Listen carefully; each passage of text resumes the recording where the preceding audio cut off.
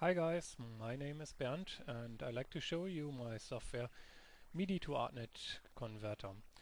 It's a pain using Midi devices together with Lightning desks or Lightning software because some Lightning software like this here, GrandMA on PC, does not understand all Midi events. So my software makes it possible to get an easy configuration to use any software which understands ArtNet together with Midi devices.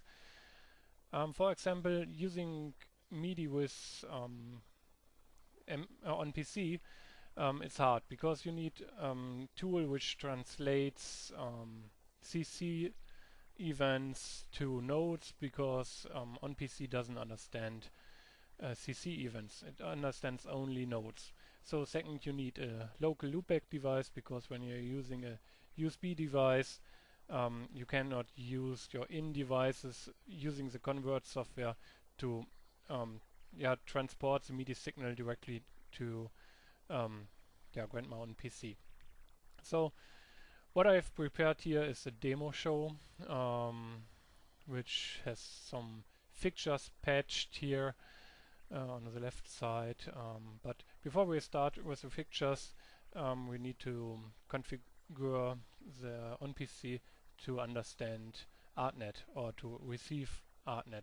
So I'm switching to the command. I'm going to set up network protocols, and I've set up here an ArtNet input which locally ends in universe 4, and I need one receiving universe only.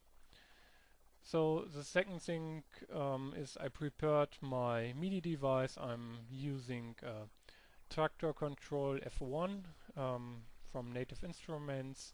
It has at the top side here 4 faders and some push buttons. As you can see here, they are sending nodes and the faders sending CC messages. Many devices sending CC messages for faders, so you always are in the pain to convert them. My software is quite easy to use. Just start the software, begin a new project. It automatically detects a running on PC or any ArtNet desk and shows here its IP, and of course it's showing the available universes. Of course your PC must be member of that ArtNet address here. So hit OK, the project is now configured. Now add a MIDI device you want to use. In this case we want to use Control F1. What you can also do is send some sysx to do configuration stuff. I have another MIDI device connected here, the Akai APC40, which needs to be configured in that way that you are doing everything in your software yourself. So like something like bank switching, and it's quite easier to use the APC with an initialized special mode. For this demonstration, of course, that F1. So when I have added it is added to the project, and when I'm pushing now some MIDI buttons, you can see here a small green lamp which is showing that the MIDI refund is received, and at the button here you can see also what is sent by the software. So how to add some MIDI events to the software to convert them to ArtNet? It's also easy. Enter the Learn mode by clicking Learn. You can also access the same menu by clicking the right mouse button, the context menu. So when the Learn mode is activated, just push or move the buttons, faders on your MIDI device, so they will edit it here automatically. And my 4 buttons I want to show. So what you can see here, the control changes are received, the nodes are received, and they are automatically assigned to DMX channels here.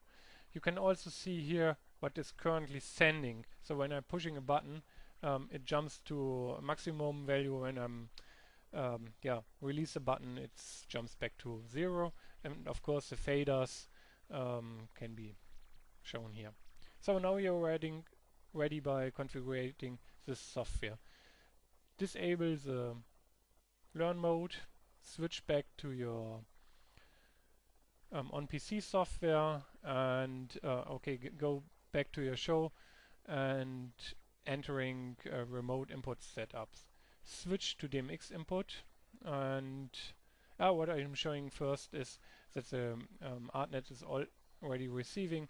When I configured it, it was Universe 4, like here, and when I'm now moving the faders or using the 4 buttons, I can see the values are arriving here. So back to the command, DMX remotes, I want to show those 4 faders and 2 buttons. They are starting at Universe 1 with DMX channel 1. So here I set some executors. I like to have here faders, and of course they have faders 1 through 4. Here I'm using hard keys for this demonstration, and I like to have a fader page up, fader page down feature. So yeah, now we're ready to use the desk. What I prepared, as you can see here, some group faders for my fixture groups. The first is Max, the second Max, Smart Max, and here on a next fader page, page number 2 for the 5.6 Smart Mac, and here 7.8. So what we can already use are the hard keys for switching the banks here. As you can see, DMX retrieving, and then the bank is switched.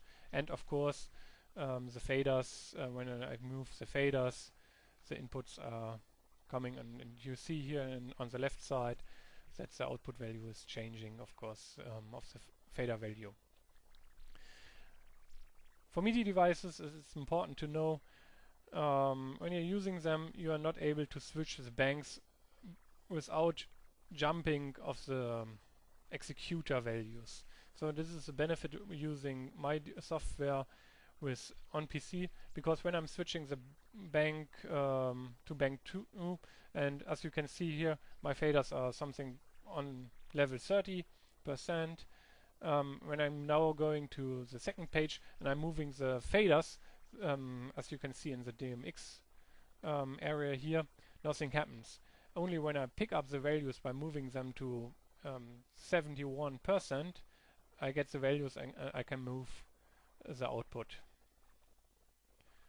So my software is releasing at September the 1st. Currently there's a demo version which will expire on 31 of this month, 8, and have fun with my software and stay tuned. Thank you.